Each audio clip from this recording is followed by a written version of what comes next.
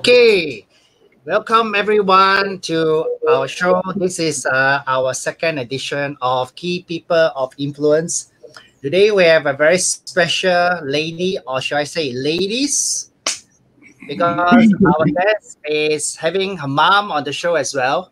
So today we're going to interview a fellow colleague of mine in the same industry, considered as my peers. She's actually my senior, although I look much older.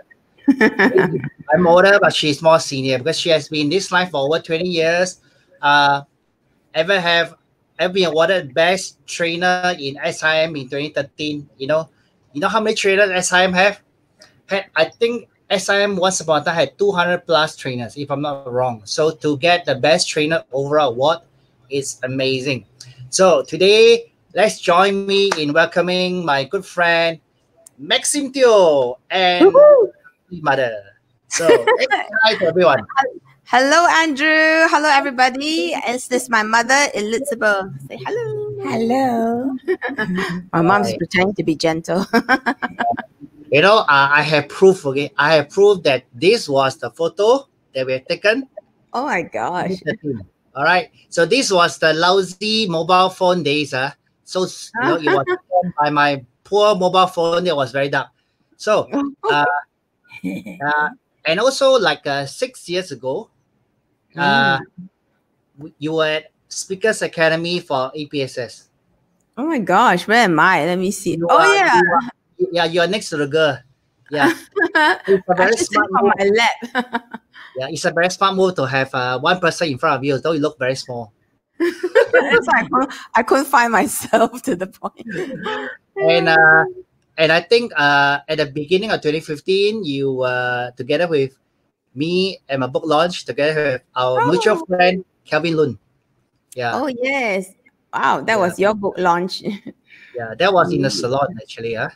Yes, I remember.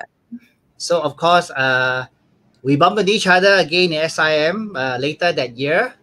Oh. We were all teaching on the same day, and then we met another mutual friend. Wow. I didn't realize we bump into each other so often over the years. Yeah. And then I purposely go to one place and bump into you. This is your awesome show.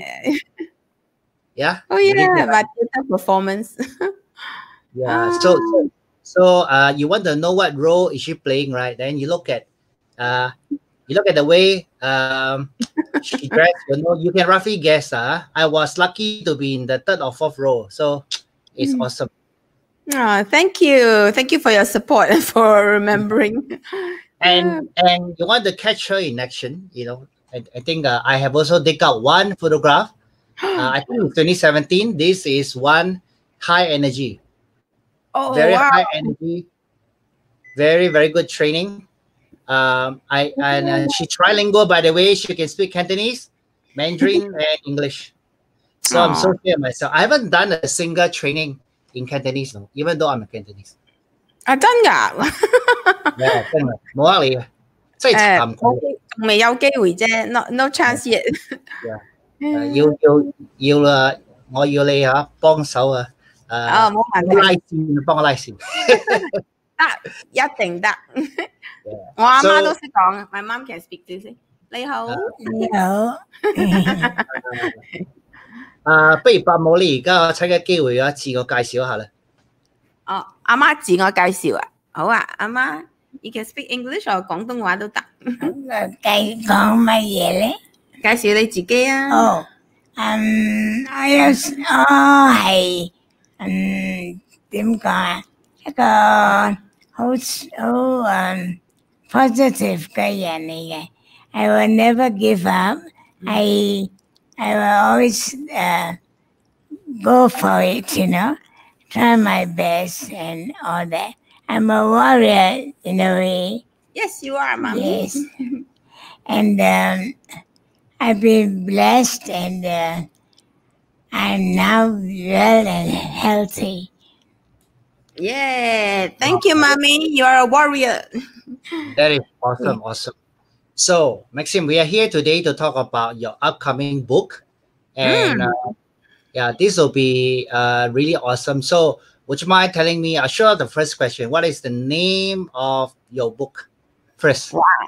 Oh, Before yeah. what is the name of your book? I'm so excited about the title because we had many rounds of brainstorm, and it is, wait for it, Secret Manual of the Sales Warrior. Yeah. So listen, a secret manual of the Manual sales of the warrior. Sales Warrior. Yes. I wanted to call it the 秘籍 of the Sales Warrior, which is a Chinese word for secret manual. And for filing reasons, we have to title it in English. So on my book cover, you will see the warrior, which is a drawing of me holding on to a 秘籍, which is a secret manual. So that's how we got around it. I see. You know, I'm so excited. I prepared everything right except your book cover. But don't worry, I will find time to show it somewhere in our show. So no worry. It's my fault. I'm so sorry. So what was the story behind this book title? Besides all your research, Oh, yeah. is it a 20 years in the making thing? It was initially I had thought about calling it like golden nuggets of sales ideas, and I thought, no, that's so generic. And it was also in a time when I started thinking about writing and finally starting on my book. I've been thinking about it for 15 years or even more. And in my book, I have actually written, the person who keeps reminding me is my mother here. Each time my mom sees me like, baby, why don't you say it? What do you always say to me when you see me, mom? Baby, when are you going to start writing your book? Then I'll be like, Mommy, don't talk about it. I'm not ready. And that reminder. And so when I finally decided to write a book, and my mom is such a warrior, as she has correctly put it just now, because over the past decade, due to health reasons, she was in and out of hospital, and she will fight every disease, and doctors say there's no hope, and my mom will just keep fighting. So we started using the word she's a fighter. Then we thought fighter sounds like just a soldier. And one day I just told my mom, you are a warrior. So I thought, yeah, I'm writing about sales, and sales is one of the toughest jobs in the world. So instead of calling us just the salespeople, sales professionals, that's how the name came about, Sales Warrior. There you go. Wow. Sales warrior, I really love it because really sales every day, a lot of salespeople take the marketplace like a battlefield. So the warrior term is very apt. So assuming the book I heard will be launched sometime in August. And, that's correct. And what can readers expect from this book itself? What are the key takeaways? Oh, yeah. In fact, this book, although I call it Sales Warrior, is really for people who are not just selling products and services, but for people who are constantly selling ideas and concepts, which I call them affectionately the office warriors. So what you can take away from this book is some of the key things. It starts from the first chapter on networking. So networking applies not just to people in the sales world, but to all of us in the office working to climb the corporate ladder. And all the way to the final chapter on resilience, which is, especially as you just correctly put it, it is like a whole battlefield for sales. The same thing in the office. We are constantly battling politics, situations, difficult customers, difficult colleagues. So all those concepts I'll share with our readers on how do you overcome resilience. And my book is not a typical just telling you concepts kind of a book. It is a very conversational style with questions that most of us would have asked and my answers or response to it. So it'll be a very easy and fun read. Yeah. I had a privilege of getting the draft version of your book. It's almost like near final. I have skimmed through certain chapters. Of course, it zooms straight into personality typing, right? So you make it very simple, and in one chapter I talk about personality, but in every chapter you make it like a Q&A style. So it's like you pick up the most salient questions being asked by salespeople and you put it into the book, and then you have the answers. So how do you decide to have that in a Q&A style? Oh yeah, I have to give credit to the inspiration I had last year when I had the opportunity or privilege to be invited by our radio station 938 Live, the news station, and they connected with me and asked me to speak on one topic, which is managing difficult customers professionally. I teach that as a course, and they loved the way I shared the liveliness, because news radio is usually like, my mind is like, yay! And they asked me, what other topics can you talk about? And I was like, oh, I can talk about negotiation too. I can do this. And before I knew it, I gave like 8 interviews. And that was last year. Wow. And when the year came to an end, I was thinking about writing my book. And then I thought about the wonderful experience I had in the interviews. I thought, why not put together all my wealth of experience into 12 chapters, like the 12 apostles, 12 months in a year. And Yes. each chapter would be like a short interview. Yeah. So that's how the idea came about. Okay, so I'm sure by listening to it, we are all very excited. And I'm not sure whether you have any pre-launch plan, but I believe we do. Maybe next month we have something nearer to the date. But when is the official launch date? Oh, I can't wait to say it's a special date. Mommy, can you do the honors? On the 8th of August. Yes, and what day is the 8th of August? That day is my eldest grandson's birthday. Eldest grandson is my son. Yeah, it's my son's birthday, 8th of August. 8月8号, 8月8号. Very auspicious, right? So 88, right? 882020. Wow. Yeah. 08082020. Absolutely. You know, by the way, I specialize in Enneagram. The 8 and 2 always come together. But anyway, that's story for another day. So now that we are in hopefully by then, right? Hopefully by then, phase 3 of our circuit breaker easing will be on and we can have a proper launch. I'd really, really love to be there.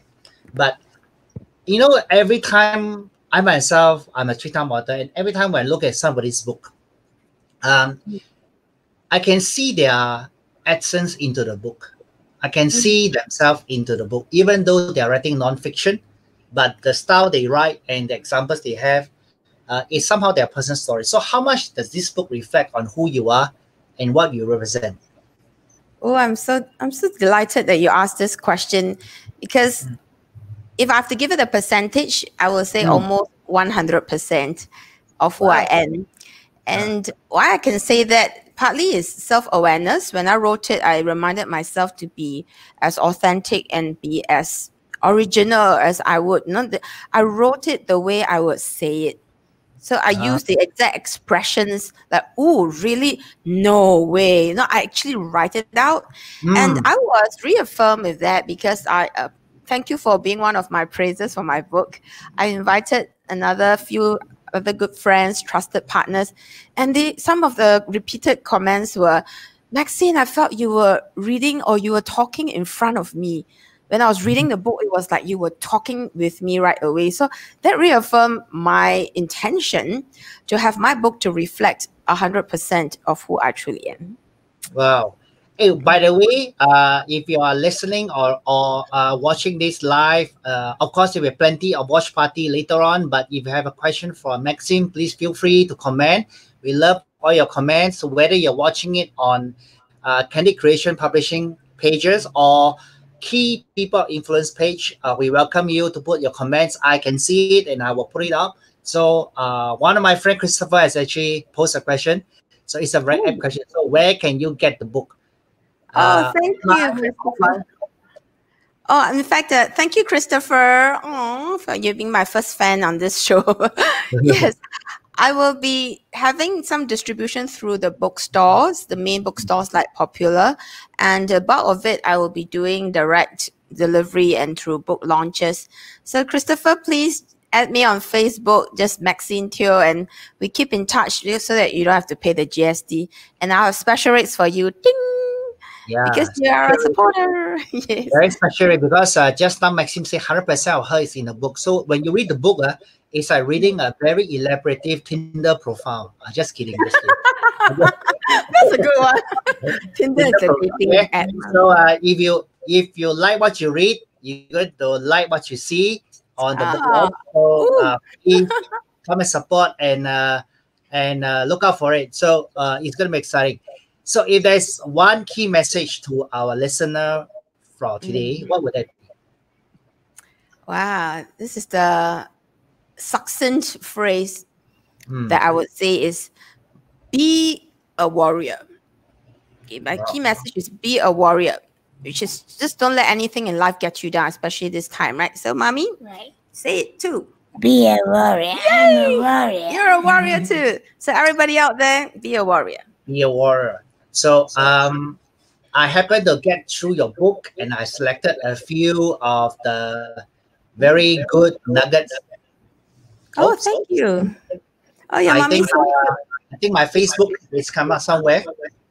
Thank you. Okay, See, come mommy, on. someone said your mommy is so cute. Thank you. She likes gorgeous. Yes. Cute. So this is one Oh, that's quote. my quote. Yeah. Oh, yes, that's my quote for networking, the chapter on networking. Build your emotional currency, and you shall be wealthy in more ways that you can imagine. Oh, Yeah. Actually, I like this one. The Oh, way yes. you affects the way you are perceived. And the way you are being perceived affects the way you are being treated. That's so true.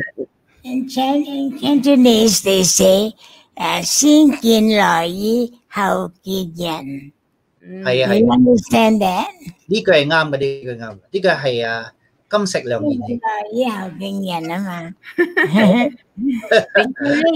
Your dress and how you carry yourself, that's the most important. Then they will know you later. But if you give them the first impression, a poor impression, you misbehave yourself or something, then people won't respect you after that. You know? Yeah, That's correct, so Mama. That's so true.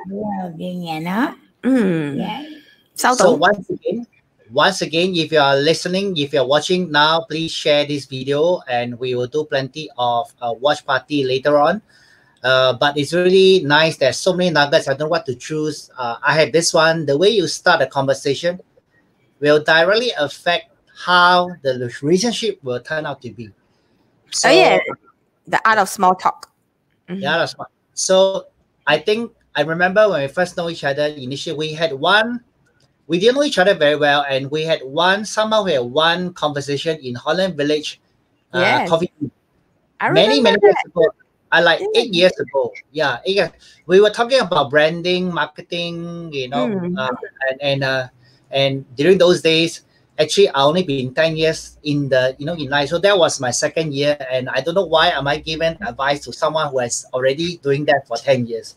So but we bump into each other every time, and most recently we had a project together, and she's just a very energetic person.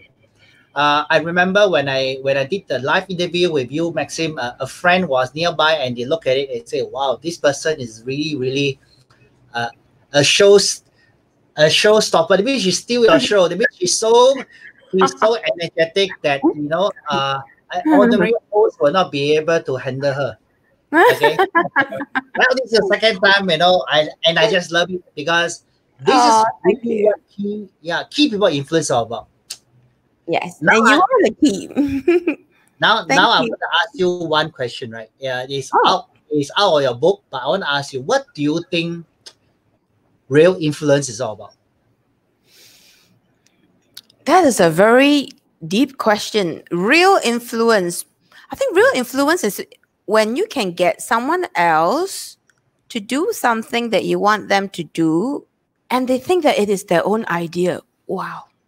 Would be the true spirit of influence. Wow. And you know what? I was reminded of one quote that you have in a book, and this one sums up. If you do what others are already doing, it is expected. It's normal, right? People expect you to do, you do. But if you can go beyond the norm, beyond, over and above, that is where you stand out. So I think really, I think all of us need to go beyond. COVID is such a time where a lot of people either rest for 10 weeks, or a lot of people grow in 10 weeks more than what they did in 10 years. I think it's really awesome. And it's really nice to have you in our show. And really thank you very much for sharing. To end off with, is there any last word of advice for our reader? Any last motivation? Because you always have something that you can motivate people. So I'm going to squeeze something out of you now. Wow. Okay, I can always pull something out. I think count your blessings.